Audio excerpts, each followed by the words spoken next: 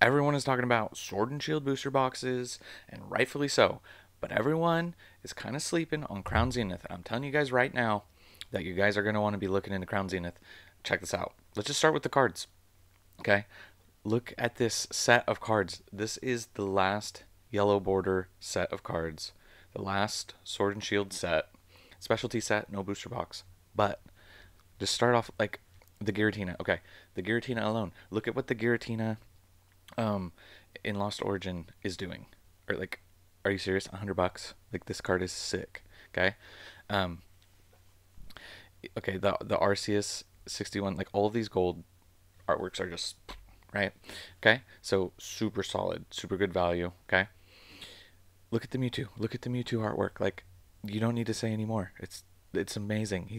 It's great. 50. I mean, you know that this card's already gone up there, but look at what else is happening in Sword and Shield, right? Look at all the evolution stuff. But look at these. $19 for a beautiful Glaceon, 22 for Leafeon. Okay? Like this set is bonkers when you like start to look at it. Um then you have the legendary dogs, right? You got Raikou, 1770, 17 for the Suicune, and 16 for the Entei. I like the Entei the most, but honestly, all three of these I really like. Um, I'm not the biggest fan of the trainers, but you got a you got a trainer here. You got the Darkrai, cool looking Darkrai, $16. Um, you got look at these Deoxys, both great artworks on the Deoxys. Then you got the Pikachu. Like, are you kidding me? $9. Okay, Zamazenta down in the sevens. Like this set is loaded, guys. All you have to do is just look, and we're gonna break down a little bit. Like this one's cute. Um, like I like these Auroras. The Mew, okay, guys. The Mew is absolutely adorable with all the Pokemon around it. 589, like $6. Are you kidding me? Okay, and this Pikachu, I like the Pikachu with the leaf. So, and then it kind of starts to fizzle out. But there's still some other really good cards in here. Like I like this Lapras a lot. Um, so just right off the bat, like great set, right? Let's take a look at like here's just an example. This isn't the Giratina. This is the Arceus, but um, 3 months we're up. You're up 18%. If you want to look at like where this can go, all time high. Like for this card in the last year, we're we're looking good. Okay, so there is that, and then like let's look at the boxes. So where can you get Crown Zenith? You can't get booster box, right? Well, there's ETBs are readily available. I believe they're like $50 MSRP, like at Walmart or wherever.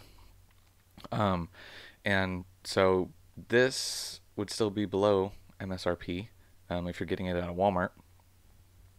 And so, like right here, like this is the high that we had um, of last year, right? 60. So they were at 65, then the reprint happened and crashed, right?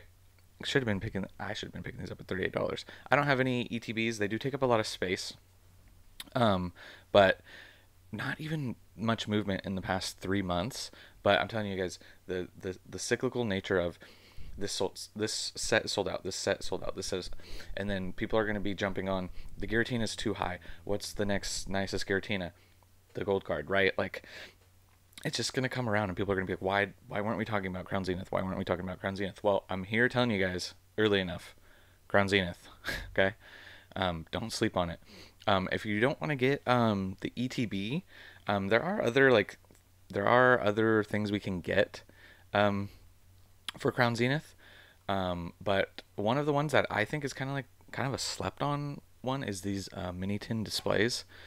Um, yeah, so I think these are pretty cool, and you get like 2 packs per tin. You can get the whole display, get it sealed.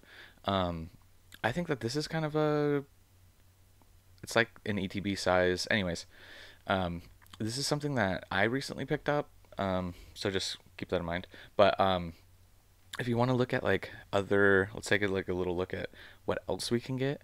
Um, so they have these. So these are all. These will be a good pickup, I think. Um, Not really because of the promos or anything, but just 3 packs. It doesn't take up much space. You're getting this is like all three, right? Yeah, set of three here. So those are pretty cool. And then if you want to look at like tins, um, yeah, like these tins have been pretty popular. Tins can take up a lot of space as well if you're trying to store them long term. So, and then they have these bigger boxes, but um, yeah. So for me, um, I'm avoiding the Pokemon Center box. Um, a case of ETBs would be nice to take up a lot of space, but um, yeah. So that's pretty much gonna do it for this one, guys. I just kind of wanted to like pop in here real quick and like be like, Crown Zenith is good. Like it's real good. So just wanted to emphasize that. Um, like if you want, let me know in the comments. We can look at like PSA 10 prices of all these. Also, just preface, like I like to be transparent on the channel, so like I'll tell you guys like what I have. Like I said, I don't have any ETBs. I got the mini tin display coming, and that's kind of all I have for sealed for Crown Zenith at the moment. Gonna be working on that more. But if you guys watch my latest grading submission, we got this Arceus back in a 10. We got the Raikou. We got two Suicunes in a 10. We get the Lumineon in a 10. We got the Steoxys in a 10.